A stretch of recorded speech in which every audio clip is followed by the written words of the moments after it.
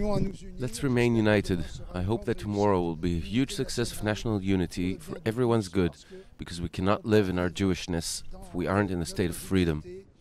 We know very well that it's a tiny minority of the Muslim population, but that doesn't change the fact that we have incidents in these neighborhoods that are such that almost all of the anti-Semitic acts are committed by suburban youth who are poorly integrated into French society. We are all Charlie. We are all the police. We are all the Jews of France. And what happened this week, but also this response from French society, we have to learn from it. We've had enough of hate speech on the internet. We've had enough of a minority of young people making the victory sign celebration of what happened at Charlie Hebdo, or the death of a police officer, what happened a few meters from here.